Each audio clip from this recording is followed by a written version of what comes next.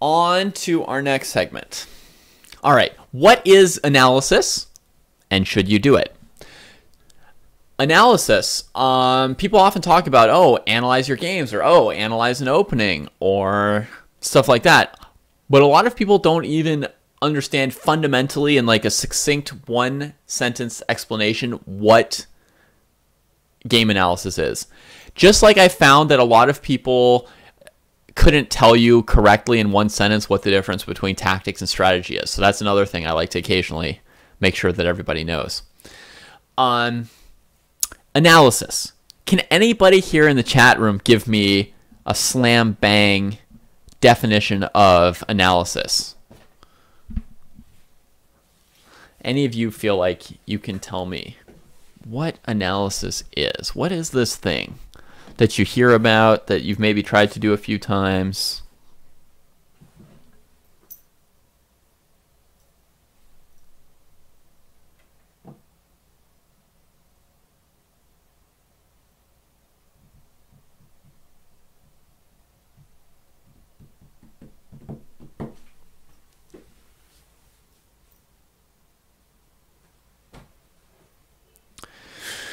All right, I'll give you my answer now. I see you guys think it's a hard question, but I like to give you some time to think on your own.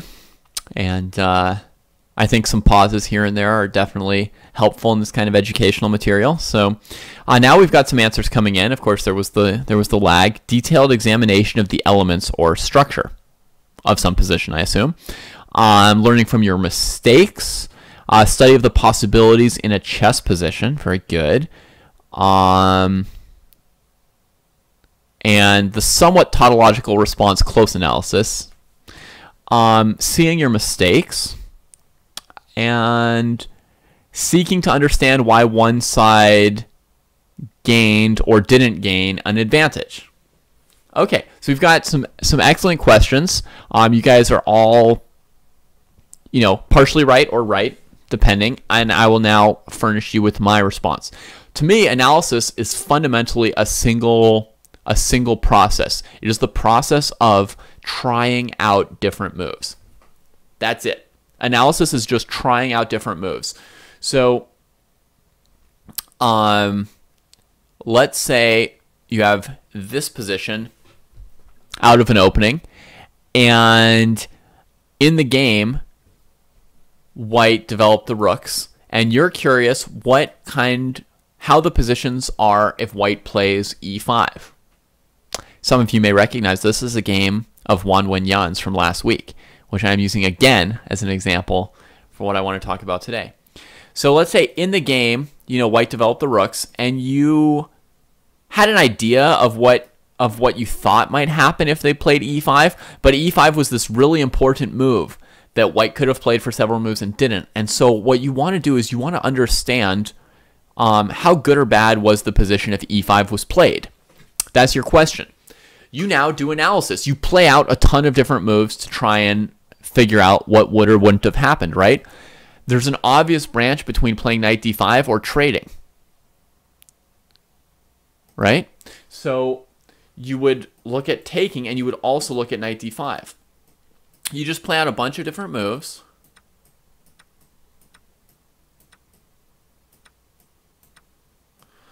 And every now and then you reach a point where you kind of evaluate.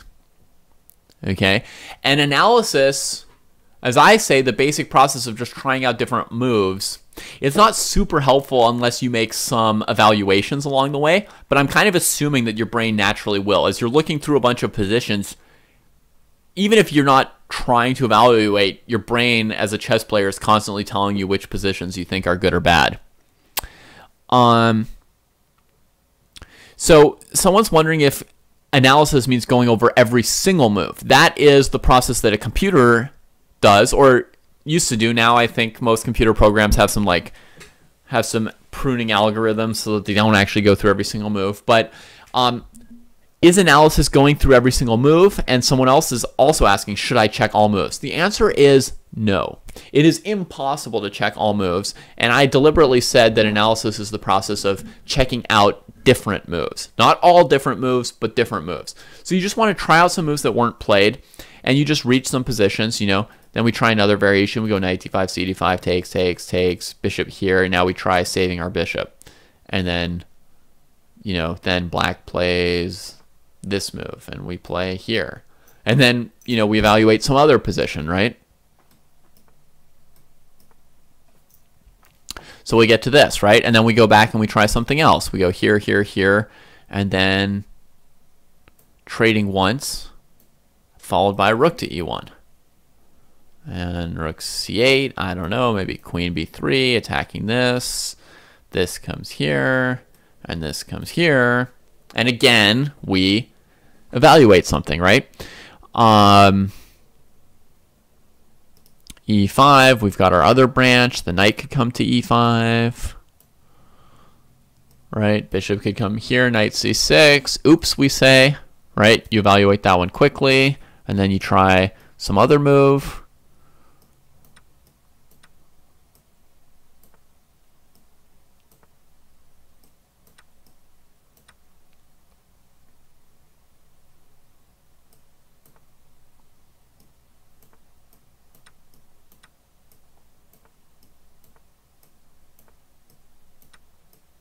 Right, just playing out a bunch of moves. And you do this a bunch of time with a bunch of different moves. Okay, that is what analysis is just trying all these different moves and then making some evaluations, drawing some lessons from the positions that you see. In general, for all of us, there will be positions where we don't know what the best move was, or we don't know how good or bad the position was. In either case, when we try out a bunch of different moves, we gradually start to see, oh, this position was good for white, or oh, rook to d1 was better than e5. We might be wrong about that, but we're gradually, as we put together variations, starting to figure that out. So we have another question here. How deep should analysis go? We will get to that in a moment. We're going to talk about then how to analyze and should you do it, how much should you do it, etc. So anyone have any questions about that very basic process? It's looking at different moves and evaluating. And now we'll talk about what you can or can't do with it. I would definitely be doing this yourself with your own brain, not with your computer. Oh, but once you've done it yourself, would I then look at computer suggestions to check whether or not? I see your question. Yeah, what would I then check with a computer to see how accurate or inaccurate your lines were? Possibly. Really only if you're like a master level. Below that, I just think it's better not to touch the computer.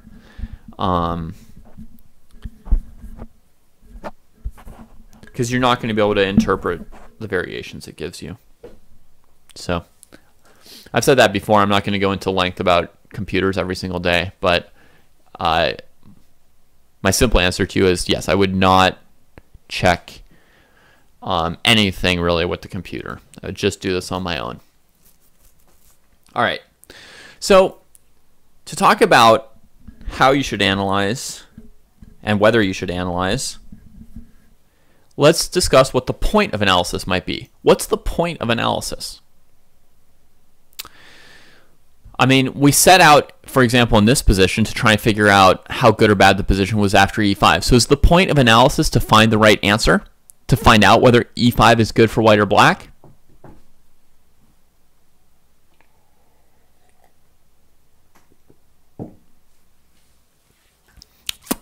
My answer would be no. That is not actually the point of looking at e5. e5 is simply an interesting question to you, and it's a reason for you to start doing some analysis. But the answer is actually not that important. If you just wanted to know what the evaluation was after e5, as many of you would be quick to point out, you could have figured that out more quickly by simply putting the position into a computer and asking the computer would tell you the evaluation after e5, and then you could try to remember that and apply it at some point.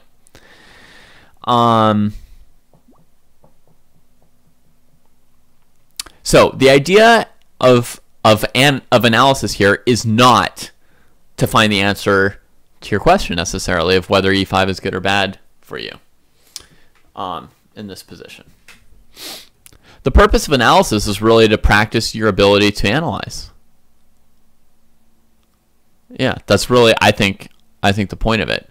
And that goes along with why I would say that, you know, using the computer is not helping you, because using the computer is not developing your ability to analyze, and you're not necessarily trying to find the answer.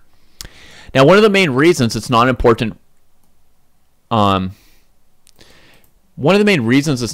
for you to try and like exhaustively find the answer by playing e5 is you're also not likely to find the right answer through your analysis. Okay? You know, if you are not a GM, the odds of finding the right answer through an analysis session is not like super high on any really complicated questions, right? When you're doing analysis variations, there are mistakes in your variations, and there are mistakes in your evaluations down the line of your variations. Mistakes in your evaluation of the positions that you reach.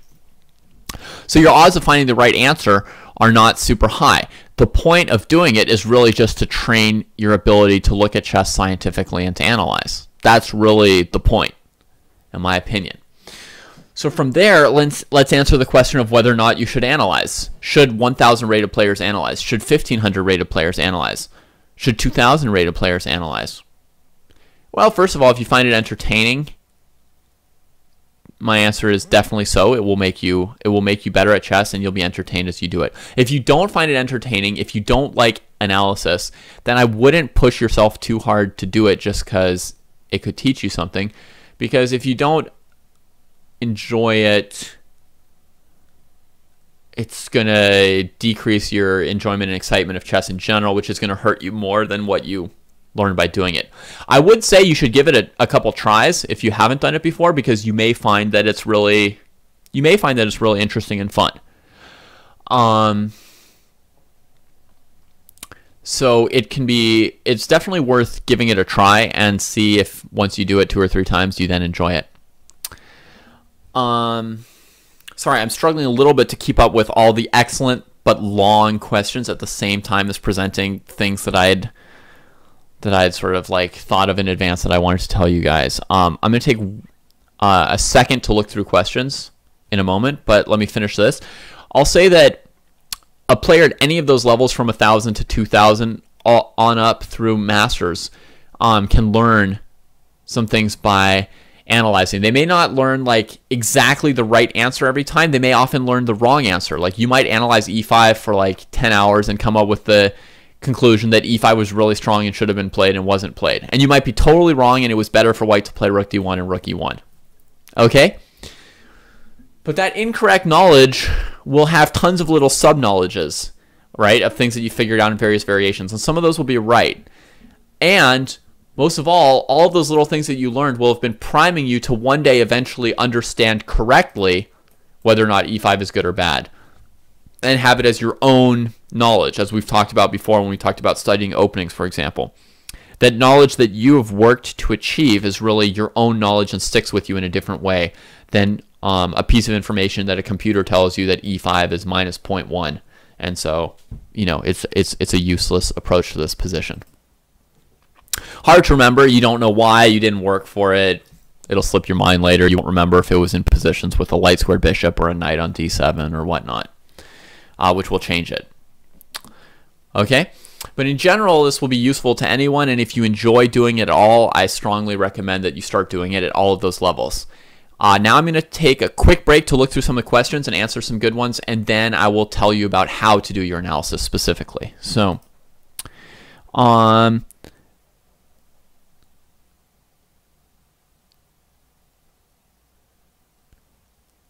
right, one question is, don't you require something or someone to help you indicate where a key moment is so then you can work on that moment? That is a good question. It could be helpful, but one interesting thing that you might even be trying to do is just trying to identify what the critical moment was. That could be the kind of thing you're trying to figure out. So you might have a game like this one here that I've picked as an example, and you've got this whole series of moves, and you don't know when the critical moment in the game came. Right? Blom, blom, blom, blom, blom. Suddenly white's attacking on the king side. Then black wins a rook and white resigns. So part of what you need to do might be just to look through a game like this and try and figure out what a critical moment is. So that could be one answer to your question, is that your study might actually be just trying to pinpoint critical moments, could actually be the useful thing, rather than having someone else tell you where the critical moment is. And my second answer to you is, even if you're wrong about what the critical moment is, pick the moment that you think is critical and look at that moment and analyze it. So supply that for yourself. Don't have someone else supply it for you. If you find out that it's not the critical moment, like if you think the critical moment is like, oh, here he should have played king g1 instead of bishop c4, and then you start analyzing king g1 and you find that it loses just as bad as king f1 did, then what you've learned is that you were wrong about the critical moment. And that's a perfectly good lesson. Nothing wrong with that being your lesson for the day and with having spent your analysis time figuring that out. Absolutely nothing wrong. So I think you do not need someone else telling you what is a critical moment. Now, I mean, I can offer you guys some good examples of like, here's a good thing for like a 1200 to try and solve. Here's a good thing for a 1600 to try and solve. And that can be helpful. I'm not saying it's like bad to have like advice or have something handed to you. But what I'm saying is that even without that, there's no reason you can't do useful, fruitful work on your own. Next question. If I feel uncomfortable in a position or it is exhausting to find a move, I analyze it by trying out some moves, then do a blunder check with an engine. Right. Okay. So you're picking on purpose a position that you're uncomfortable in or that you find difficult to analyze. That is a good way to choose a position to look at. You're picking something that's like a bit difficult for you and where you know there's something that you don't understand. And then by trying out some moves, there's a chance that you will then understand the position better and be able to handle it better. And then I do a blunder check with an engine. Sure. If you're just looking for when the engine says +3, -3 compared to some move, I mean, I can't ban you from doing it, but I really don't think it helps you. I don't see the value in that. I think it's pretty much pointless. So yeah, I mean, the engine will tell you that in some variation you missed like a tactic, and then you have to change a move, and then what? You restart your analysis using the move that isn't a blunder. But how do you then not start looking at whatever the computer's first choice is and just playing out those moves without understanding them? I don't know.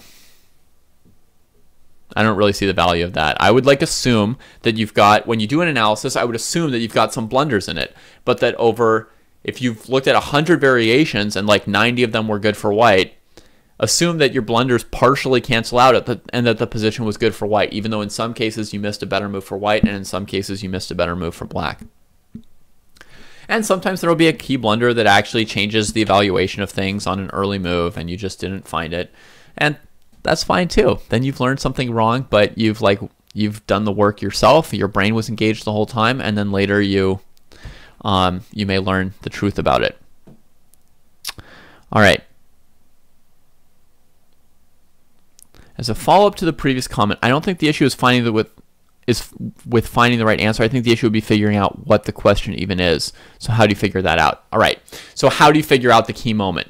Yeah, I think that is a good question, which I think I've already partly addressed, which is you may not be able to identify the key moment, and that is a good thing that you can try to work on if that is a weakness of yours. And that is in itself a separate topic that we'll talk about at another time in my stream, sort of like figuring out key moments and how do you know what a key moment is. But since you've asked right now and you might not be there then, I'll give you one brief indication, which is a critical moment is often when an irreversible decision is made, such as deciding to open the game versus close it. Deciding to start a pawn storm on the king side when you're both castled king side is really going to change the direction of the game. Making a sacrifice, making an important positional exchange. Anything that carries this kind of weight that you can't go back and it could really change the balance of the position. It introduces new significant imbalances, either in your favor or in your opponent's favor. You don't necessarily know, but those tend to be critical moments. And then the other thing that tends to be critical moments are tactical moments, can often decide a game. So that could be another thing to look at, is you can go to the point where, black plays bishop f2 check as like, okay, this is critical. Why did black play bishop f2 and does it work or not, right? Or similarly, when white plays knight g4, h5, you see an introduction of like a new level of tactics going on here, and then, sacrifices. So this could stand out to you as like a moment worth going back and investigating. Another question, should you analyze master games or your own games? Either. They can both be fruitful. In general, you'll learn more about yourself from analyzing your own games, which has its advantage, and you'll learn more about good chess by analyzing master games. No offense. So that has its own advantages as well, right? If you analyze, even without analyzing, if you're just playing through games by like Lasker, Capablanca, Aljechin, Botvinnik, like you're going to be learning things, like you're just going to be seeing good moves, and by osmosis you become better, right? Because you're just seeing good moves played again and again and again. So if you analyze those games, you'll be seeing a lot of good moves, and you'll be gradually understanding like the underpinnings of those good moves. Why did they work? And you know, what were the strengths or weaknesses of the positions that these good players were making? So something to learn from either, right? All right. Another question, when doing analysis, what is a way to improve your evaluation of positions while analyzing? Yeah, basically, a very important part of analysis is like the calculating, and another important part is the evaluating, and you might be much better or worse at one or the other. To get better at evaluating, one thing is to understand when you're confident in your evaluation and when you're not confident. And in general, let's assume that when you're not confident, it's because accurately you're less likely to be right. Okay, so you've got some position and you really, you know, you're playing this opening for the first time and you really don't know what the evaluation is. If you're really less confident about the evaluation, that's when you want to sort of have your tentative evaluation, but then try out more different moves. The more different moves you try out and the further you go, you'll eventually be reaching positions that are easier for you to evaluate. When you evaluate those, you cast that evaluation backwards to the position you started from, right? So let's say I didn't know the evaluation of this position here. Then I tried all these different lines with the E5, right? And one position ended like this. And one position ended like this. And one position ended like this. And one position ended like this. As I evaluate those positions, I can use that information to come back and evaluate this position more accurately. And so basically, yeah, that's the example that should hopefully clarify the abstract way I explained it to you first. Positions where you're not confident in your evaluation, you try out more and more moves. And then those moves hopefully eventually lead you to a more correct evaluation of your first evaluation. And this is also one of the big things that, like, actually a lower rated player has to try more different moves than a higher rated player, right? So you might think like, oh, Carlsen calculates, 10,000 moves in the time that I calculate 3. But when Carlsen analyzes a game, he's only going to have to try out 3 or 4 moves before he realizes, oh, the evaluation is this. Whereas you are going to have to try out 5,000 moves before you start to realize, oh, this is the evaluation. So the better you are at evaluating, the less moves you need to try out. The worse you are at evaluating, the more moves you need to try out, which is why analysis is super exhausting for weaker players, and they need to take a very small scope to their analysis, which we'll be talking about in a moment. I'm going to scroll down, see if there's any other questions here I really need to address. You guys can tell I'm quite a bit behind in those questions because I thought they were good questions and I was giving thorough answers. So sorry if I'm not getting to your questions. Should I study numerous openings or study chess basics and let that guide me? Should I study numerous openings or study chess basics and let that guide me?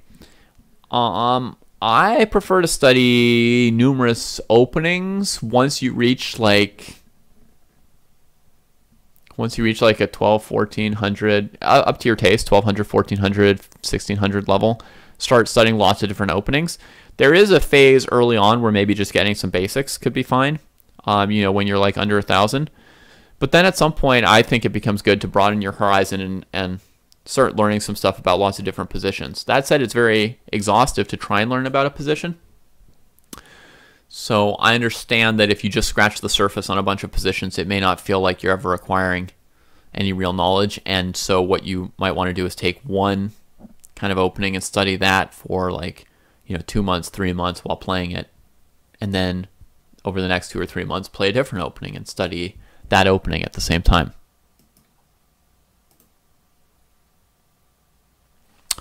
All right. So I hope I've answered some of those questions to satisfaction, and I thank everyone for the good questions, because I think that when you ask good questions like that and I provide whatever answers to them, it improves the value of these videos immensely. Provides useful information that other people would also be wondering. All right, so now let's talk about what to analyze, okay? Here, the critical thing to realize is your limitations, okay? At whatever level you are stronger or weaker at calculating and evaluating, and you need to take on a task that's at like a proper level for you so that it's not dispiriting, exhausting, and eternal without ever reaching an answer, okay? So for example, this game that Wan Wenyan played, it's a super interesting game, and Wan Wenyan is obviously like a pretty good player, like pretty close to master level, I would guess. I don't remember, maybe 2000, maybe 2200. I mean, he's good. So this game is definitely at an appropriate level for him to analyze, and a very interesting game. And since he is at like a 2000, 2200-ish level, he is strong enough to try and analyze his game in its entirety and try to understand all the critical moments of the game and all the major mistakes that he made and what would be improvements on those mistakes. But let's assume that some of my viewers are rated 1,000. If I asked you to try and analyze a game of this complexity fully, understand the evaluation at every point in the game, understand every mistake that was made and what were the good decisions and what should have been done instead, I mean, I'm assuming that even if I gave you an entire year, it would basically be impossible without you just generally getting way better over the course of that year and eventually being able to do it. Okay? Good. So we do have 1,000s in the room. Excellent. So for you, that kind of question would be inappropriate, and it would be difficult, and you'd be going back and forth between 50 different questions, and you'd be having trouble evaluating all the different positions, and it would be really disorienting, and that's not a good assignment. Okay?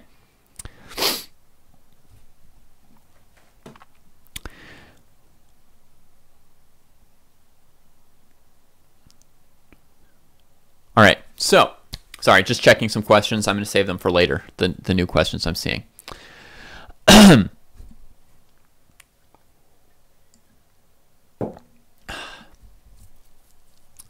right, so you need to pose yourself something that's like a more reasonable question. So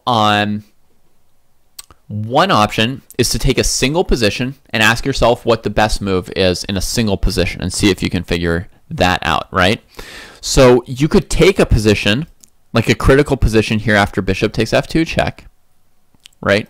And you could try and analyze this position here without anything more from white's perspective, okay? So you can try and analyze here, should you take this? What other options do you have? How good or bad is it if you take it and black plays rook to a2? So you can narrow your scope to a single move in a game or a single position, right? It doesn't even have to be from a game. You can just set up a position and try and figure something out about it. Okay?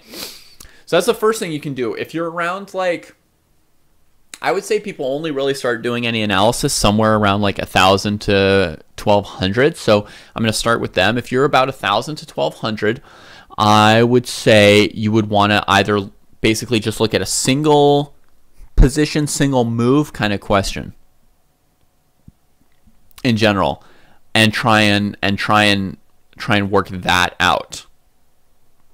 Okay, so you try out a bunch of different moves. You might want to, if you're working with a chessboard and a piece of paper, you would want to write out some of those variations. I've got some old school friends who say that's the way to do it. A lot of other people use PGNs and computers at this point, right? So basically it's saving all the variations for you, and all these variations here we can click through quickly. So you could make a branch of variations that you could see on the side. Hang on, I'll show you an example real fast. I mean, I think you guys probably all get it, but in any case, you know, over on the side, you've got something like this, right? And, you know, you can build out a branch of variations with, like, you know, king h2, bishop here, rook h3, bishop d2, queen h5, bishop h6, and then, you know, bishop d2, queen takes d2, rook b4, or sorry. Then after rook b4, we suddenly realize, wait a minute, we could take this, and then, you know, we try and analyze this position. Then you try just one different move here. Ooh, did you find a draw? Right? Oh, yeah, that's definitely a threat, etc., right? So you see we're like building over here. Don't worry about those moves. I played them like super fast and they were probably nonsense. But I was just trying to build up like a series of variations here, right? You build up these variations and over time you kind of like organize them and figure out which ones were good or bad.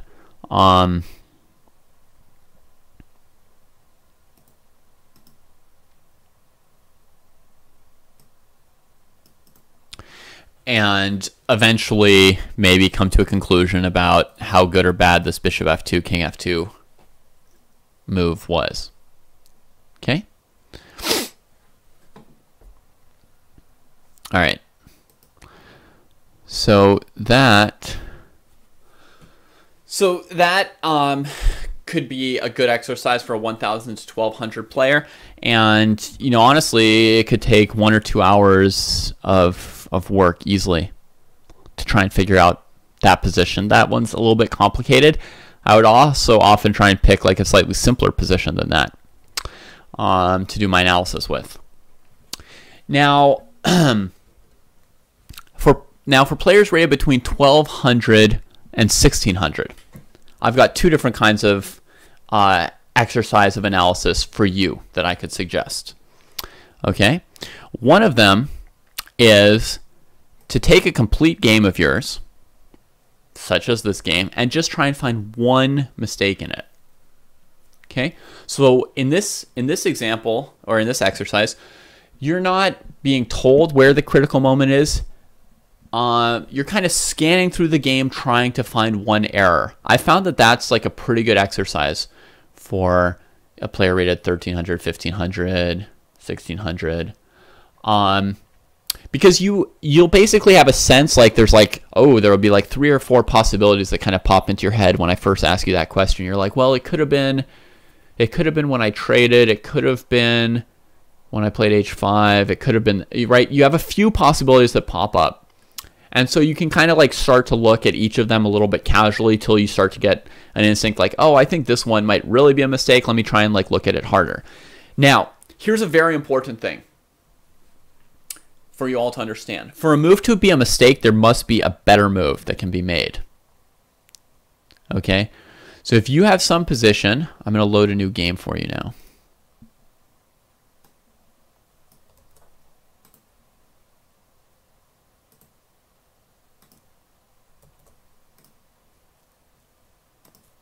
Okay, so if you have some position like this, and when you play fg5, white checkmates you, and when you play, you know, bishop e6, white also takes it. If you don't have any good move in this position, then f takes g5, even though it allows mate in 1, wouldn't really be truly considered a mistake if every move you have just loses horribly exactly the same, okay?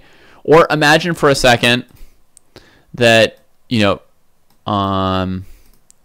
that you're down 2 rooks and a queen, and you have this position, okay? Imagine this is your position here, okay? Would you call f takes g5 a mistake because it allows queen f7? I wouldn't really.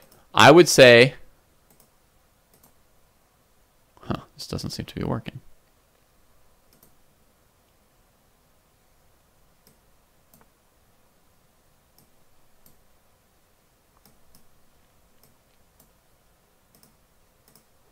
Okay, I would say that fg5 doesn't really count as a mistake if you're so hopelessly lost that every single move loses equally badly. Okay, so for a move to be a mistake, to prove that you found a mistake, the thing that you have to do is not just find that that move leads to a bad position in some way, but you need to compare it to another move and show that that other move leads to a better situation. Okay? So that is what you're doing when you're looking for a mistake. You're looking for a move that seems bad, but then you need to hone in on that move, see that's bad by finding a move that's better than it and showing that that better move was better than the bad move. That's the exercise for 12 to 1600 that I'm kind of suggesting. Find one move that you can find one improvement on is another way of seeing it, right? Find one improvement on the play in the game. All right. Any important questions here?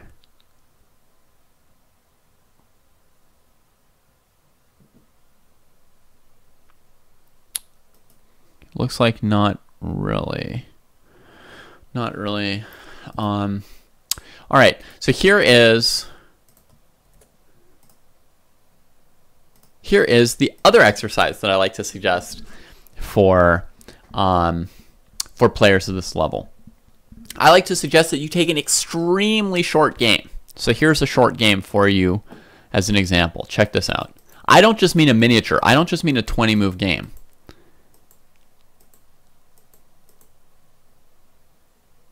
Right? 8-move game. Right? Checkmate in 8 moves. Take a super game. Not just a miniature, but a mini miniature. Take something super short like that and try to find the losing move. Now, I think this, from my experience, this is like still a super difficult task for someone rated like 1200, but once you're up like 1500, 1400, 1500, 1600, this starts to become at like the right level and starts to become doable. A very super short game, and then you try and basically prove where the losing move occurred. Now, there might be more than one bad move in the game, but you're trying to find out which one is the losing move, right? So, for example, in this position, you might think that f6 is not the best move. Okay? You might think it's a bad move, but you might think that in this position, if black didn't allow mate and won, he could have still won the game by just playing bishop to d7 and playing on down a piece. Well, probably not. You'd be wrong if that was your opinion, right? But that might be what you think. So then you would try to sort of like show that or prove that, right? And then you would say the losing move was pawn takes knight, not f6. Okay? So what you're trying to do is you're trying to look at a game that's super short. There's a good chance there's more than one mistake, but you're trying to figure out which move pushes the losing player over the edge of the cliff, right? After that move, there was no coming back. They could have started suddenly playing like Kasparov instead of a 1000 player, but the position was lost. That's what you want to look for. Okay? So that is a puzzle that I offer to you guys. For any of you in the viewership who are like 1300 to 1600-ish level, I offer you this PGN. Right? See if you can figure out what the losing move was in this game. And, you can report back to me by message or whatever later. There's no way you're going to answer it like in the middle of this show. So this is a possible homework assignment for those of you who fall within that group. Try and find what move you think is the losing move for black and explain it and why. All right? We have another game pasted into chat that I think might also serve our purposes. So I'm going to copy and paste it here as a user contribution. Let's see this one, if this is a good example of a game you could use. Symmetrical English. Bishop f4, e5, here, check, and white resigned. Excellent example. Excellent example. Thank you. So this would be another example of the kind of game that I would look for, pick out, and take on as an exercise if I were 1300, 1400, 1600, something like that. Give that a try. See if you can find, like, for sure which move is white's losing move. Okay? At any point in that game, any move which you think is the losing move, the move after which the game could no longer be saved. Okay? Any questions on that?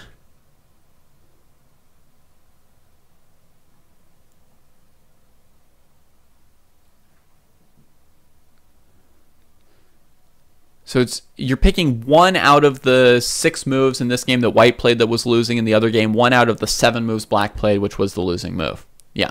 And sometimes you can narrow it down a little bit because, like, in this game, for example, was d4 the losing move for white? Well, obviously not. We know full well that d4 doesn't lose, right? Is c4 the losing move? Again, super opening theory, you know, every GM in the world ever has played this move at some point, so we know that's not losing, right? So you can narrow it down from 6 moves down to 4, just like that, right? Because there were 2 moves that you know are perfectly good opening theory, and ideally you can justify why those are good moves, you know, what the purpose of them was, you know, gaining space, making squares for your pieces in the center, opening up your bishop and queen, blah, blah, blah. Okay, so that's the exercise for you guys. Now let's keep moving up a little bit. We'll talk for a few minutes about players over 1600, what they can start working on. So once you're over 1600, you can start getting closer to analyzing a full game.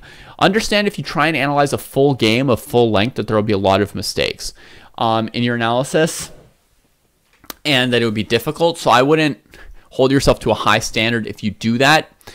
If you're over 16, if you're, let's say 1600 to 1800 or 1900, the way I would analyze is like one of 2 ways. Number 1, pick miniatures. So pick like 15 to 20 move games instead of these mini 6 to 8 move games. Pick like 15 to 20 move games and try and analyze the whole game on a 15 to 20 mover. Okay, that's one exercise that that you can do. Not just picking out the losing move, but kind of like giving a full presentation of the whole game, right? So on a game, 15 to 20 moves. If you're going to analyze like longer games from your own games or longer master games, then I would kind of do the pick a couple moments approach. Similar to where I said like a lower rated player should try and find one mistake in the game. If you're like 1600 to 1900 and you're analyzing your whole game, maybe just try and pick like, try first to pick out what you think a couple of the key critical moments are, and then just analyze those critical moments and don't cover every single move of the game. Okay? So you can do sort of spot analysis of a full game of yours, picking out some key moments. And then for like 1900 and up, I would say you should be able to do just like full game analyses. There will be some errors in your analysis, but you can look at complete games of yours or complete games of masters and just try and figure everything out about those games. You know, try and like fully understand them and then turn it into this kind of like presentation of what the game is. Like what you saw Laurent provide us on the last Your Games Analyzed. He had a game of his with like full notes about like every move that he thought he made a mistake and what he was going for and what he realizes he was wrong about or what he's still wondering about. That's the kind of thing that you want to do. I assume that took Laurent like probably like 5 hours or something like that. Let me think. Probably 3 to 5 hours, I would guess. Let me see. I'm going to show this to you guys real quick to show you what it should look like, okay? So I'm going to do another new screen share real quick, show you what his analysis looked like. This is the PGN he shared with us the other day. I know it's covering over my thing for a moment, but we're only going to be on this for a moment. And look, you can scroll down and you see he's got variations. He's got comments about what he was doing or thinking. Like this, right? A full game presentation. Game agreed, drawn. So I think you want to start trying to do that if you're in the 1900 to 2200 range. Just full on game analysis. There will be some mistakes in it, but you can really go through a full game like that. Okay?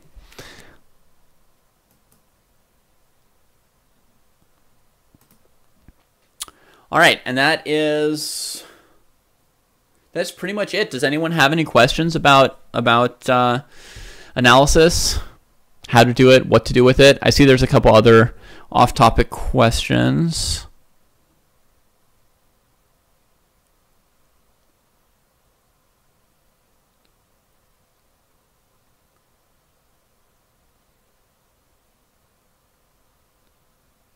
There was a question about which master games to look at if you analyze master games, right? Should you start with older games where the play might be more principled?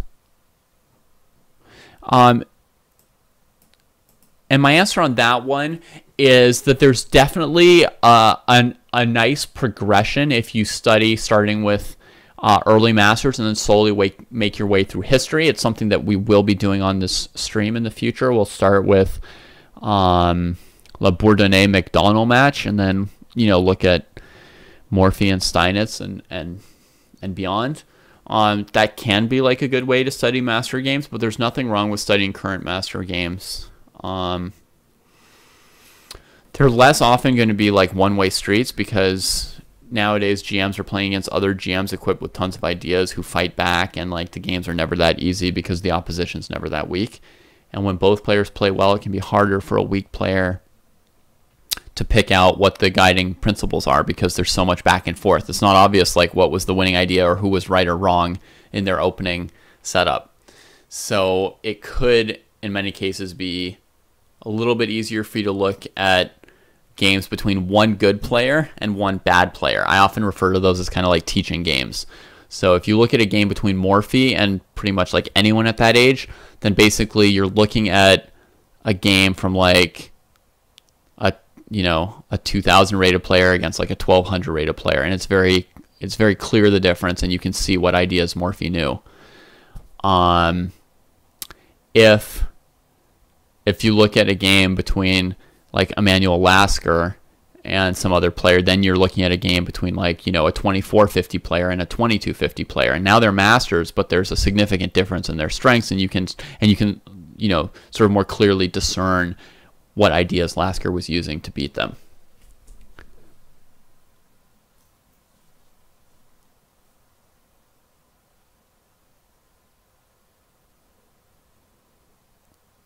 All right. In terms of the question, how often should one practice this kind of analysis?